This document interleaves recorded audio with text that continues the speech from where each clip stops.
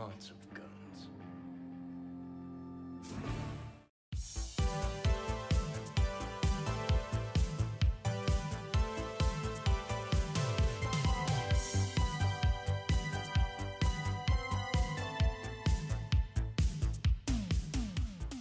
Hey guys, what's going on? Chris here with Shughead Gaming. I'm sure by now you've heard of VR's obsession with the fantastic rhythm shooter game that is Pistol Whip. If you haven't, get your shit together and go watch my review, which I will link in the notes below.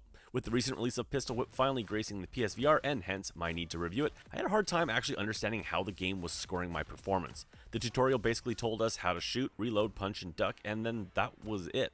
As such, I took a deep dive into the net to find out how to maximize my playstyle and dial it in to lead the leaderboards. Now, I still suck, so that's probably the bigger issue, but here for all of you is how the scoring system works in Pistol Whip, helping you to be the best VR gamer you can be. As always guys, if you like this video, please hit that like button. It not only helps out my channel, but VR gaming as a whole. And if you want to see more VR content from me, please consider subscribing. And for video updates, you know the deal, hit that bell icon.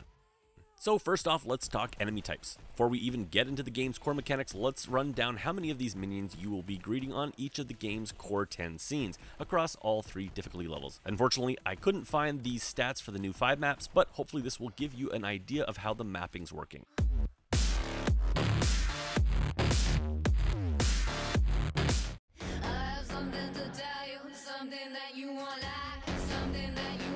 Download the future.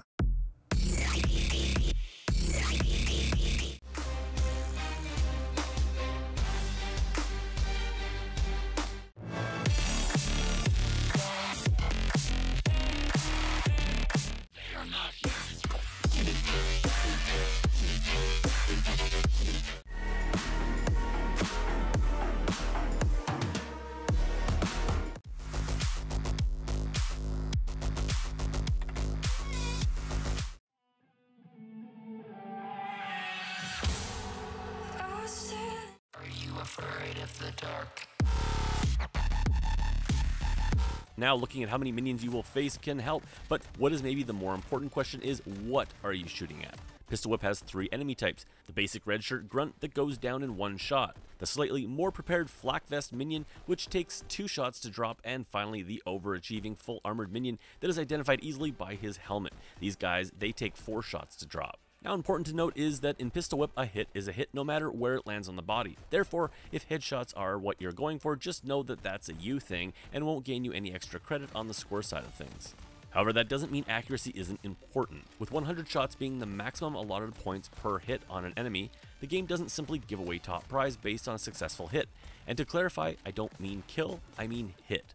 When scoring based on accuracy, one must take into account the extremely heavy aim assist that ensures you actually shoot like John Wick. As such, when scoring a successful hit, the game does take into account how much auto-aim was required to help you land that hit, and awards points accordingly, meaning if you want the full 100 points, you actually need to be somewhat accurate. However, to get the total allowable 200 points per hit, we also must consider the rhythm game side of Pistol Whip, and take into account your actual timing as it relates to shooting in sync with the scene's beat, with each shot being worth an additional maximum 100 points for being in time. However, shooting in proper timing in Pistol Whip isn't always as easy as it sounds, for unlike just about every other music rhythm game you have ever played, Pistol Whip doesn't give you any guidelines or markers of when to make the appropriate hit to stay in time. As such, you must be the human metronome and learn when and where to shoot unassisted. For you Pistol Whip nerds, timing is 150 milliseconds for each 8th note and 75 milliseconds on either side of the beat. The game lets you follow the beat with a shot within an 8th note, regardless of whether it was technically within the beat's window, allowing for syncopation and 16th notes,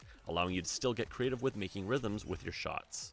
And finally, let's talk the game's namesake and quickly cover the Pistol Whip mechanic. Successfully punching an enemy isn't easy, but does have the benefit of not only refilling your ammo and health, but also guaranteeing you get full points for the kill. Of course, this is reliant on you not having placed a few craptastic shots already on said victim. However, what the game doesn't tell you is that they are tracking velocity and awarding points according on how hard you actually swing. Now please people, keep things in reason here and don't knock out your significant other or obliterate your TV, but if you want to ensure maximum points, don't limp wrist it either. either. So in conclusion, let's do some quick math. It takes 1 shot to kill a red shirt grunt for a maximum of 200 points, with 100 going for accuracy and 100 for rhythm.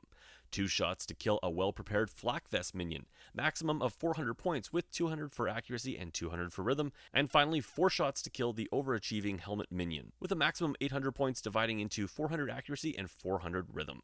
In closing, don't forget the score boosting modifiers, and that's it, guys. Hopefully this helps clarify the scoring system in Pistol Whip so you can get your gun game in scoreboard shape. As always, guys, if you like this video, please hit that like button, and if you'd like to see more VR content from me, please consider subscribing, and for video updates, you know the deal, hit that bell icon. Anyways, guys, thanks for watching, and I'll catch you on my next video.